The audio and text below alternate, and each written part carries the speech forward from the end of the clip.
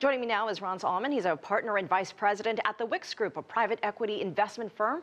Ronce helps clients interact with U.S. federal agencies. Thank you so much for joining us. So why are Americans so split on whether more trade with China would be a good thing? Well, as you just alluded to in that poll, Americans definitely have a negative view towards trade in China. Part of that is, one, we've seen over the last 2 years with President Trump, which he's demonized trade with China. During the campaign trail, he said that China was committing an economic assault on U.S. trade and U.S. jobs and prosperity. He's also attacked the WTO and Chinese membership in the WTO and saying that that was a total disaster for the United States. But more broadly, why is this issue for the United States? Well, Americans tend to have a misperception on the role of trade in their lives. So the benefits of trade are borne by everyone, but sometimes imperceptibly. So in terms of consumer products that they might buy at the store, but the costs are borne by visible constituents. So if you're a steel worker in Pennsylvania, you lose your job. You're not going to think about that cheap washer that you bought at Walmart. So we've seen, U.S. increasing trade tensions with China as of just a few days ago with these tariffs. To what degree do you expect or do you think China would retaliate to that? Well, it remains to be seen, but China wouldn't be the only person that would be retaliating or the only country. For example, they're down the list, actually. Exactly. So there's a number of options, right? So the first option is taking reciprocal trade tariffs.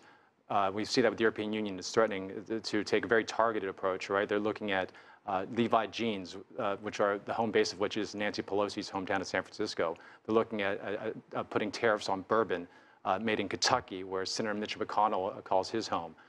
They're also looking at Harley-Davidson, the renowned manufacturer of motorcycles, which is made in Wisconsin, where Speaker Paul Ryan lives. So the first measure is potentially retaliatory action, a tit for tat.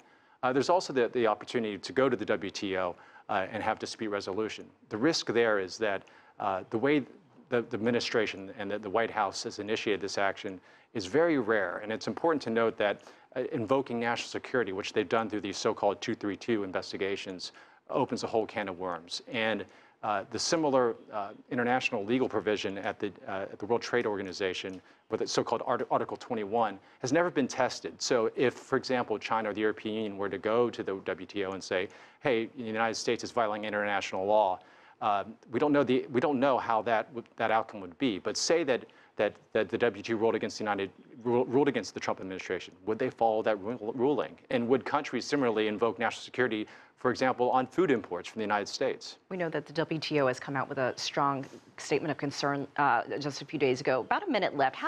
We know how important China is to the United States trade-wise, but how important is the United States to China on the flip side of that?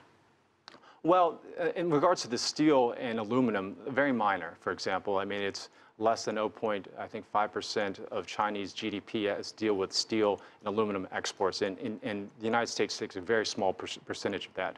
But overall, the United States and China are linked at the hip here.